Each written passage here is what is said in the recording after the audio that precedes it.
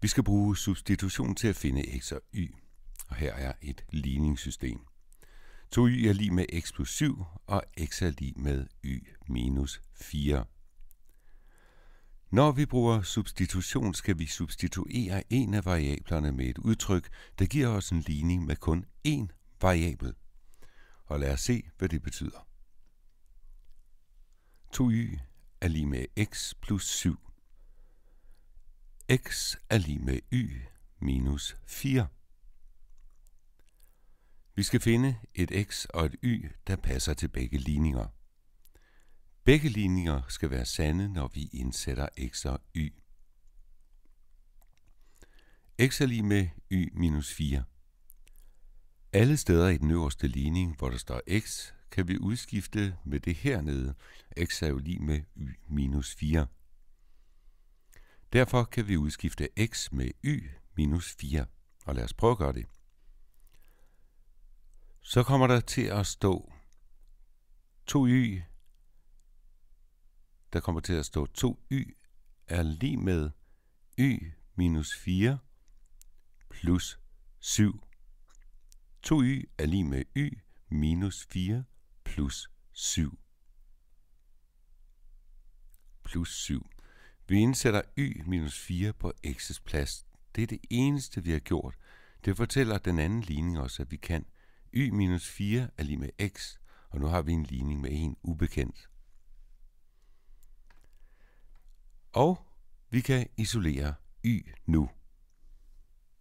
2y er lig med y minus 4 plus 7. Vi kan trække y fra begge sider. 2y minus y, det er y. Y minus y, det er 0. Y er lig med 3. Og nu kan vi indsætte 3 på y's plads og udregne x. Okay, x er lig med y minus 4. X er lig med 3 minus 4, som er minus 1. X er minus 1, og y er lig med 3. Og vi kan tjekke, om det passer ved at sætte tallene ind. 2 gange 3, det er 6, som er lig med minus 1 plus 7, så det passer. Vi har en ligning, der præcis siger, hvad x er lig med. Og vi kan faktisk også have gjort det omvendt. Vi kunne isolere y og så substituere y'erne. Lad os prøve at gøre det en gang. Man bestemmer jo faktisk selv, altså. Nu er det bare nemmest med x. X er lig med y minus 4. Vi lægger 4 til, og får x plus 4 er lig med y. Det er samme ligning. Vi har lagt 4 til på begge sider. Og nu kender vi y. Vi kan indsætte det her i stedet for y i den første ligning. 2 gange x plus 4 er lig med x plus 7.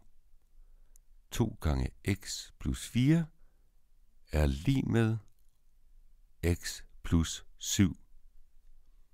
Vi ganger parentesen ud. 2x plus 8 er lig med x plus 7. Og så trækker vi x fra begge sider. Vi trækker 8 fra begge sider. Nu står der x på venstre side. X på venstre side. Og på højre side står der minus 1. Y er lig med x plus 4. Y er lig med minus 1 plus 4, som er 3. Og vi får samme svar. Det eneste vi gjorde, var, at vi substituerede y i stedet for x.